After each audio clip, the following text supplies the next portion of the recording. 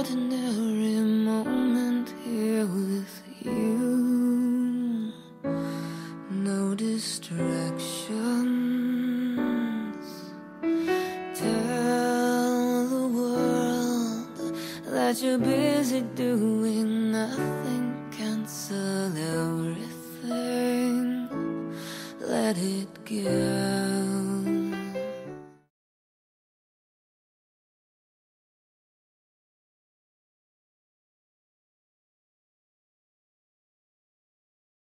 Hi, this is Dave Smith from No Kill Colorado. I'm here today with Aubrie Kavanaugh of No Kill Huntsville and Alan Rosenberg of the New Jersey Animal Observer. This is No Kill in Motion.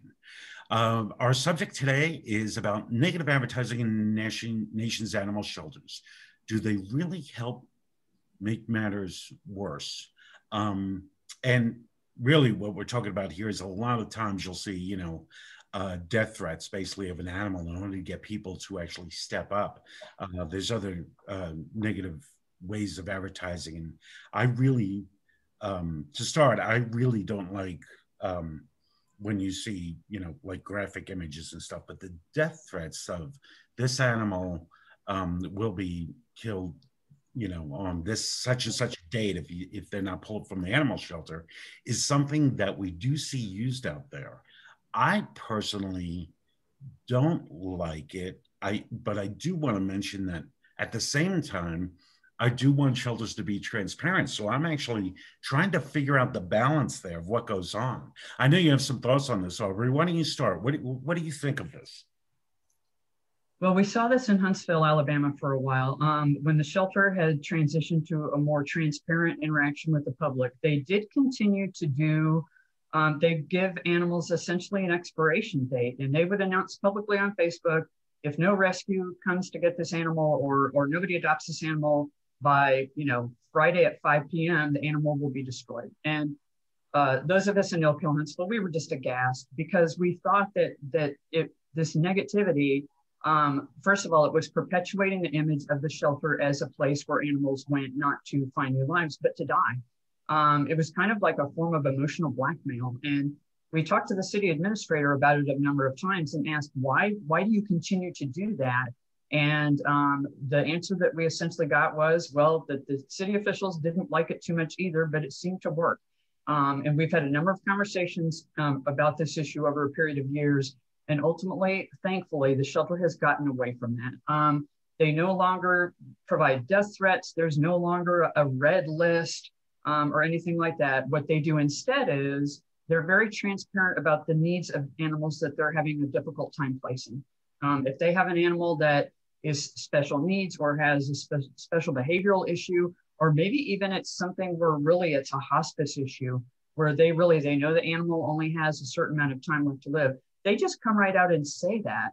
They say, look, we've got a dog that he's degrading in the shelter. He's developing, fear behaviors in the kennel. We really need to get him out in a foster home. This is what we know about his behavior that's positive. This is the type of foster home we need. Will someone please step up to help us? So I think that transitioning from threats of death to let's just be real about what's happening so the public knows what the need is, that works better. And I think part of why it works better is when you put an expiration date on an animal, people they're making an emotional and a rash decision because they feel like if they don't act, oh my gosh, that animal's going to die. And sometimes those rash decisions, they don't serve long-term purposes for a solid placement for the animal. So I think being super transparent is great, but when you essentially say, we're going to kill this animal, the public doesn't like that. The public doesn't like that any more than they like graphic images or any more than they like terrible commercials on TV that show shivering animals in the snow and say, give me money. I think you're right, but I'm going to put you on the spot, Alan, because what if it's okay? So Huntsville's actually got a pretty good save rate now, and so in a shelter like that, they really shouldn't be doing that. We go to the positivity. We believe in the positivity of these kind of posts to bring people in because it's compassion that actually saves these animals' lives. What if it is a shelter that's killing? should they? I really don't have an answer for this. That's why I'm putting you on the spot. If the shelter is killing, should they say it? Should they say, we're going to kill this animal in a week if someone doesn't show up? Or should they just, spin the message differently? What do you think? Well, frankly, I think this whole conversation of threatening to kill animals is such a kill shelter move. Certainly, I agree with you, David. If a shelter, I would prefer a shelter that would threaten to kill animals to incentivize rescues to pull them instead of just killing them behind closed doors when no one knows about it. Yes, that is preferable, but that's not the only two choices. Because the bottom line is when you threaten to kill animals, you're violating the most fundamental principle of no kill. We talk about no kill, these programs and all that. At the end of the day, the most important principle of no kill is respect for life. And that means not killing healthy and treatable animals in the context of an animal shelter. So yes, if a shelter decides today that I want to implement the no kill equation and I need a few weeks to put in some programs, maybe you could argue for a few weeks you could do this to avoid killing some animals. But after that, you can't continue to do this because when you look at the history of no-kill shelters that have sustained no-kill over long periods of time, they don't threaten to kill animals. They don't. In fact, these shelters tend to send very few animals to rescues in total. Usually it's something like 10% or fewer of the animals go to rescues at these shelters because they have developed the other 10 of the 11 no-kill equation programs so well that they don't need to overly rely on rescues. And when the rescue community believes that the shelter is doing their fair share, the rescue community will be more willing to help in the cases that Aubrie mentioned, those severe behavior cases, those severe medical cases, where rescues just do it better than a shelter. So in general, I would say is you can do this in a very short term as an emergency stopgap measure, but over the long term, if you want to get community support and sustain no kill, you cannot threaten to kill animals because it violates the basic respect for life principle of no kill. I like that view a lot. Actually, I'm going to bring this a little out of the the kind of death threat advertising. And I'm going to give an example and just ask you guys for how you think, the best way for shelters and/or rescues to reach out are. I recently was behind a GoFundMe for a cat named Bowtie. You may have seen it. Bowtie was a community cat that a person could not get to, but a really great regular person. It was just a great no-kill story. Regular person stepped up and said, we need to help this cat. And he had reached out to us. The cat had a terrible wound on one of his back legs and could not use the leg. And we basically were pretty sure it had to be amputated before we even took it to the vet, but we wanted to get it to a vet to find out. So we started a GoFundMe. We actually did use the 2 graphic images of the cat's leg when we first started the GoFundMe because we wanted to let people know this cat really needed help. But we were talking about helping the cat, not, oh, this cat's, it wasn't just about that. The entire GoFundMe was about helping the cat. And as soon as we got it to the vet, we took the pictures of it. It was like the next day we took pictures of it with the bandages and that it was in better shape and that kind of thing. And we definitely promoted the story going through, showing that we were going to help them. But we did use them. And of course, it helped us actually get some traction on the GoFundMe. So, and I feel a little guilty about doing that because I almost never do it. And I did just recently, and this subject was kind of interesting to me then. So back to you, Aubrie. I mean, what do you see is the best way to advertise on a regular basis? Is there any time to use that kind of shock value?